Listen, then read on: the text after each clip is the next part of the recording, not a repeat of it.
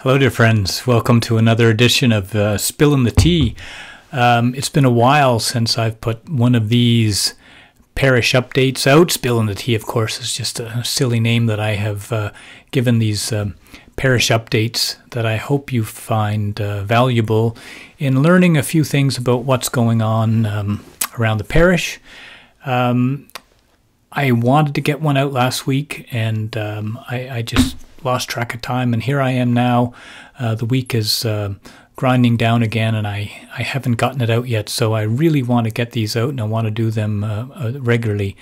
In this edition of Spillin the Tea, I'm going to be covering the following topics: false emails and a false Facebook account that's out there that I want to bring to your attention. I'm going to discuss mass times around the parish, communion teams, and parking. I'm very thankful that our parish continues to grow, and there are some concerns with parking that I want to address to you.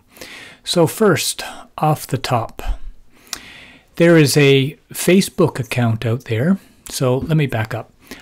I recently, a couple of months ago, deleted my personal Facebook account because someone else used my Facebook profile image and used my name, and I assure you it is not me. This person friended a number of my friends and has engaged in conversations with them, sometimes soliciting money, and sometimes it's as benign as, how are you doing today kind of thing.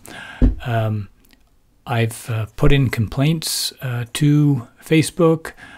Several of my friends, many of my friends have lodged complaints to Facebook, and each time Facebook responds that this person who is using my name with my image is not violating community standards. I can assure you that is not me, and I have deleted my Facebook account. The parish still has a Facebook account, the parish of Stella Maris, and we use that extensively. In fact, I would say it's the best place to go to, especially as we're approaching winter and storm season and all that kind of stuff, to find out if you're concerned about anything being canceled around the parish. That's the best place to go to. But now I've already gotten ahead of myself. There is a Facebook profile out there called Rob Elford, and it is a picture of me sitting on the back of my boat with a 60 horsepower Yamaha engine. You can see it. I'm just sitting in a chair in the back of the boat. This is not me. Don't accept friend requests. Don't respond to any direct messages. It is not me. And sadly, Facebook won't do anything about it. So I just wanted to mention that to you and to highlight that right off the bat. The second thing is there are email scams that go around, phishing and the like. I want to assure you that I am never going to email you to ask you for money. If there is any concern of any email communication that you have received from me, or for that matter from anyone on the parish staff, call the office. Call me to verify that that is in fact us. With all of these scams going out there, I don't want anyone falling victim to them. So thanks for that.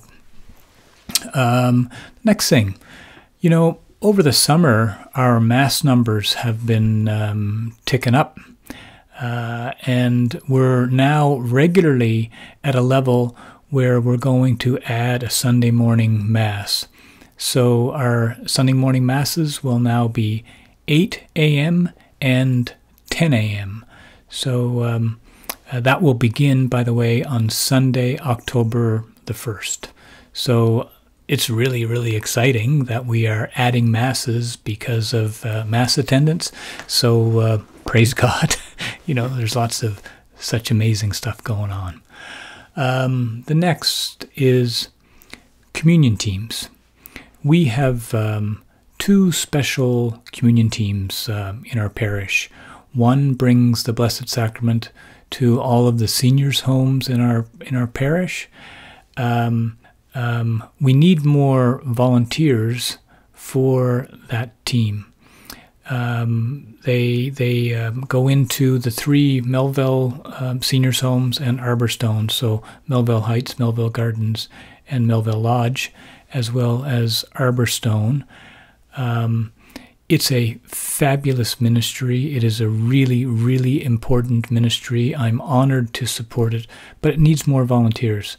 So if you are interested in volunteering for this ministry or learning more about it, please contact Teresa. Her email address is right here along the bottom, and she'd be happy to answer your questions, and if you're interested in joining that ministry, getting you all trained up. Okay, feel free to contact Teresa.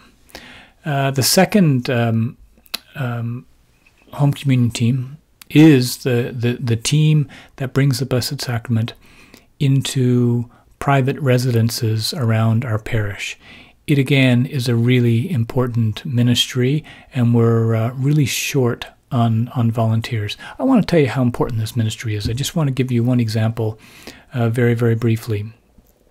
A woman who regularly receives the Blessed Sacrament in her home, lives alone, and she recently had a heart attack, and not knowing what to do, she actually called the team that brings the Blessed Sacrament to her house. They went over and encouraged her to call a 911, and it was later determined that she was having a heart attack. So beautiful fruit that is coming out of that important ministry of bringing Jesus into the homes of people who are unable to make it out to our main altar, to gather with the assembly to celebrate the sacred mysteries. So it's a really important ministry. That's just one example of some of the good things going on with that ministry. The last point for this brief edition of Spillin the Tea is parking. Okay, so on the topic of parking, I want to situate you here. Here's the church, Herring Cove Road, and Williams Lake Road. In our parking lot, there is space for about 70 vehicles, and along the St. Michael's Road here, St. Michael's Avenue, sorry, in front of the church, there are a few spots for handicap parking spots right along here. Now, that's not nearly enough for the numbers that we get. So I want to bring to your attention that along St. Michael's Avenue, over on this side of the street, so that would be what the western side of the street, southwestern side of the street, there is no parking alongside that street. And I've heard that people have left Mass and I've gone to the car and received parking tickets. So no parking along this side of St. Michael's Avenue. On this northeastern side of St. Michael's Avenue, you can park along there. And also there is a city parking lot down here that has quite a number of parking spaces.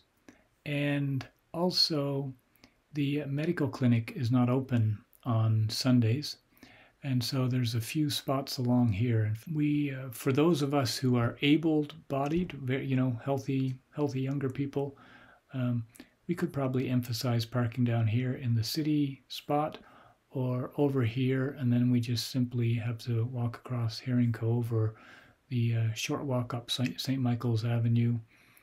People who really need to park in these handicap spaces, of course, should use that, and there's parking here.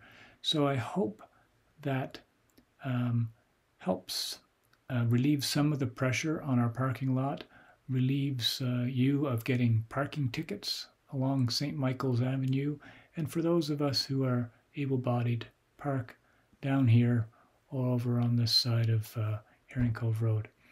I hope that helps. That's about it for this edition of Spillin the Tea. In fact, one small point.